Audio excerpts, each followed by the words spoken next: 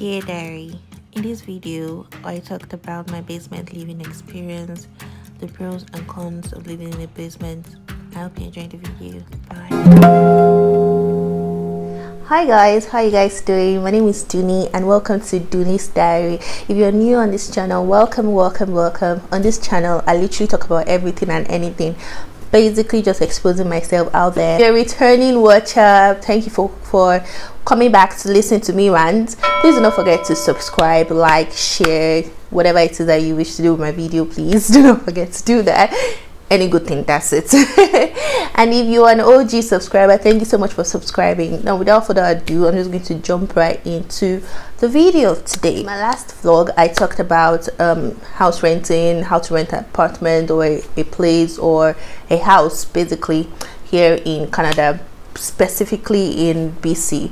Today I'm going to talk about my basement living experience. I'm just going to jump right into it. First of all, you get a house that you like, be it a basement or an apartment, a condo, a shared laundry kind of apartment, in-suite laundry, toilet, bathroom, anything, any type of house, you get it.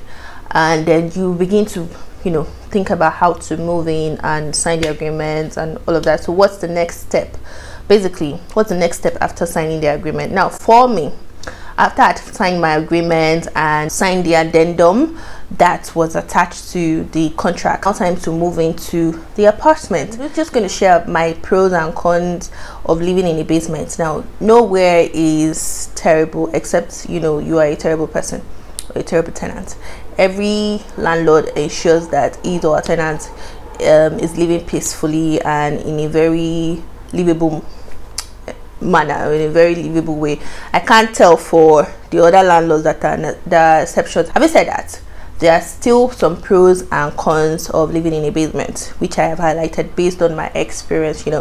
So I'm going to start with the pros. Most times the rent for the basement is usually very affordable, very affordable, because now I don't know if anyone watching me has an understanding of what the basement is and how it looks. Imagine I just jumped right into it without explaining. So before I even go further, I'm just going to explain to you what a basement is. A basement is a type of apartment usually being rented out or subletted out to people. Now it comes with the whole house. I'm just going to insert pictures so that you guys see what I'm talking about. It comes to the whole house. So we have a house with 2 bedrooms, 3 bedrooms. Normally the basement is usually underground, under the house, right? Now most people, just to get extra income to help with their mortgage payment and or just extra income, they sublet the basement room, right, to people to live in, right, which is win-win situation. Some basements are ground level, which is on the same level. When they say ground level, on the same level with the house. When you hear basement, the first thing that comes to mind is underground. Now because of the peculiarity of this house, sometimes you don't really get to see sun rays and all of that, but depending on where you are living, right, it's still a livable condition. Get me? The rent for the basement is usually very affordable. Now the rent almost always includes utilities. Now some landlords will include utilities with the rent payment, or some will say you are paying 25%, 75%, 20%, 50% of what they would be paying, right? So that's, I don't really advise anyone to go for that, because those guys can just change it month on month. You have to write it on the contract or the addendum that your fixed payment for 1 year is this. I'm not going beyond, I'm not going beyond it. We can go below, but I'm not going beyond it. You get what I mean? So yeah, so the rent is usually very affordable. Sometimes you see rent as low as 1 to 50 in BC here, Vancouver area, maybe a little bit outside of the downtown area like Burnaby, New West, Metro Town. You see prices like that. Sorry, in those areas, like outside of downtown Vancouver, you see prices like that. Sometimes you see rent payment can go as high as $1,500, depending on the area, depending on the environment, depending on where you are seeking right, this basement living. So we have the rent, we have parking included. Sometimes some, you know, because it's like a residential area, so most times these basements are usually in suburbs or, you know, a very nice residential area that where you know that family people are the ones living here, so they usually do have street parking. So for example, I had the option to park outside of the house, the main building, right? And if friends came around, friends that had cars, if they came around, they could park on the street as well. So it's usually an option, you get what I mean? And then my neighbors, my landlords, some occasionally when they had events or they had something happening, they would give me food. Like when I moved in, they gave me food. They offered me enough food per se, like snacks and all of that. So some landlords are really nice, they can give you that, they can't, you know, doesn't matter, no hard feelings, everyone to their taste, nobody is disturbing anybody in that regard. So yeah, so that's like some of the pros I highlighted in living in a basement. The basement entrances to basements, so they call it private entrances. Sometimes you see whereby before you get into your house you have to go through the main house, but people don't build houses like that anymore. But there are some situations like that. There are some situations where you have like your own private entrance to your own house, so you don't need to disturb the main house. You know, you can just go by the sides of the building of the house to your own basement apartment. So yeah, so that kind of jumping onto the cons. The con number one con for me is that I am living underground.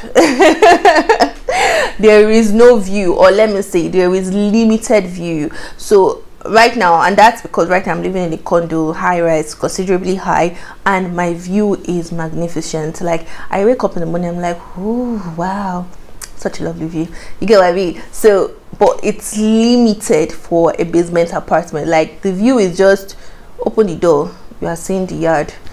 God help you, the yard is mowed, everything is looking nice and pretty, but as bad as the bad, that's what you'll be looking at.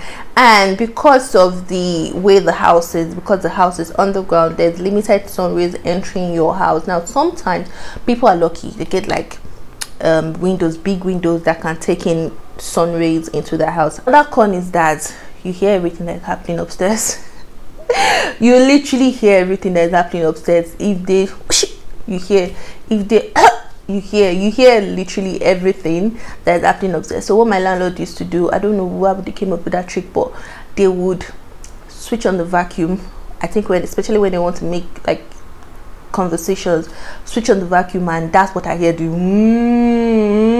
noise. When I heard the noise is on, I know that oops, you are talking, you're saying something, or something's happening, you get what I mean? But you literally hear. And then the stomping, the bush, that was a problem for me. Like I didn't like it. I didn't like that, you know, they were stomping the ground, boom, boom, bush, bush, bush. It was too much for me. So that was another con, or that's another con for me. Some people don't mind, well I do mind, some people don't mind.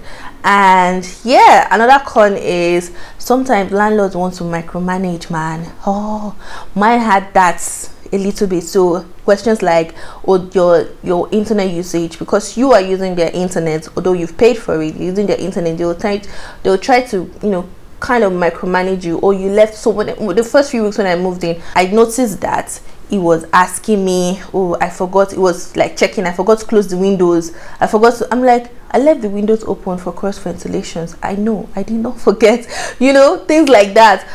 This is not the first time I'm living outside of my parents' house. I'm not going to destroy your property, just chill, you know, things like that. Some people don't mind that. Well, I did mind it. I don't like to be micromanaged. I don't think anybody does, but you know, if you don't mind, good for you. If you do mind, you know, you just know how to manage the expectations from this landlord. Or I'll get messages like, oh, the internet, like there was a time I got a message like, how much internet am I using? I'm like, I don't know, I can't tell. You have access to see your internet information, why don't you check? You know, things like that. Like, I'm using the internet, why are you asking me questions like that? Micromanaging. And then some of them are actually very greedy. Some would say that they would, you know, they'll just bump up the price and say, okay, they're increasing utilities bills just because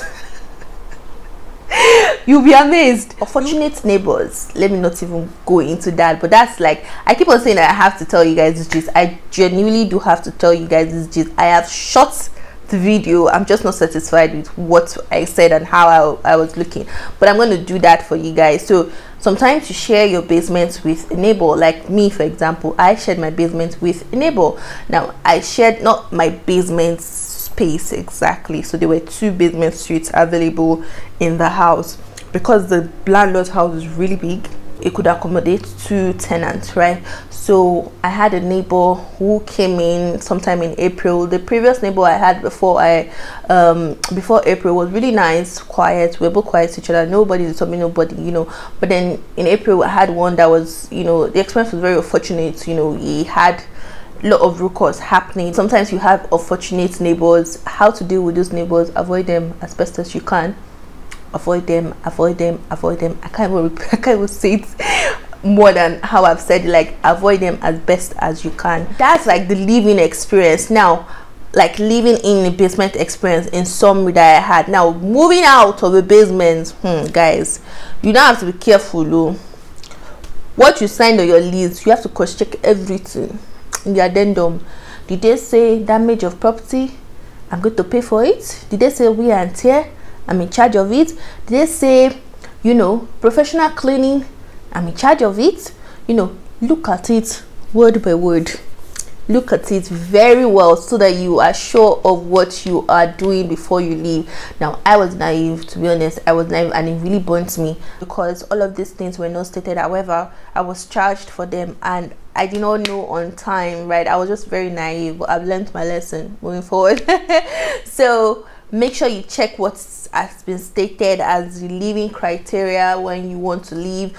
If you have wear and tear and they say they're going to charge you for it, be sure to talk to your landlord and, you know, get a quote. Let's see the quotes, let's negotiate. How much is it? What are you going to get? I can get one if you want me to, you know, and we can decide how much of my deposit I'm going to get back. You get what I mean? Not to deter anyone from getting a basement if they have the opportunity to, but it's just to inform you, to let you know the pros and sometimes and cons of living in a basement, and you can weigh your options and see if this is something that you can manage for a set time or a set duration of time. You know, I hope you guys have enjoyed me rant, you know, and talk. I'd love to see your comments down below. Let me know if you had any issues with landlords or your current landlord, or if your landlord is nice as my current landlord is or if you have any tips in living in the basement, tips that you feel like other people can benefit from. Please leave your comments down below, and please do not forget to subscribe, guys. Subscribe. We are growing this family. Please do subscribe. I'll see you guys in my next video. Bye.